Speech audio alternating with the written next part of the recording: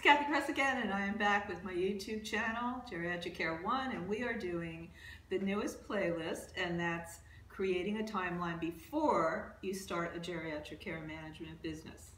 Go back and look at the others. This is the third.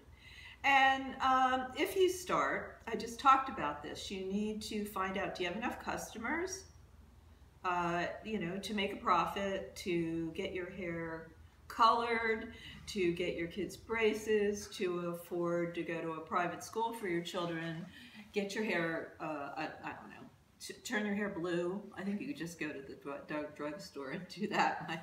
All my grandchildren do that. They're all teenagers. So you need to to find out if you have enough money to buy all these things for you and your family. You need to do a market survey. I talked about that before, in a competition survey. This is not necessarily an order, but you have to find out, are you going to work in a home office? Most geriatric care managers or anybody that does a home business does that. And at some point, or if you feel like, you're a home care agency and want to add that, you can add it to your present location.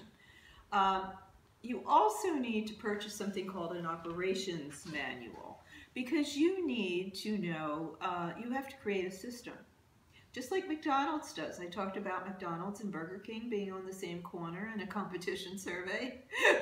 Well, you can't do that because you're a geriatric care manager, and if they were all lined up in your block, nobody would come to you.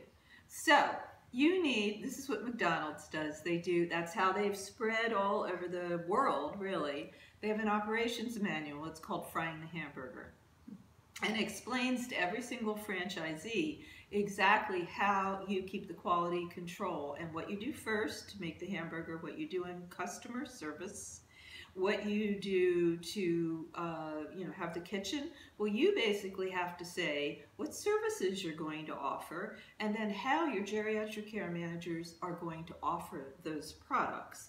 How are they going to sell them? How are they going to do an intake? How are they going to monitor? How are they going to close the case? And the forms. This is an operations manual. Just Google one. And you need an operations manual. That and the forms need to be purchased before you open the business. So I'll see you next time.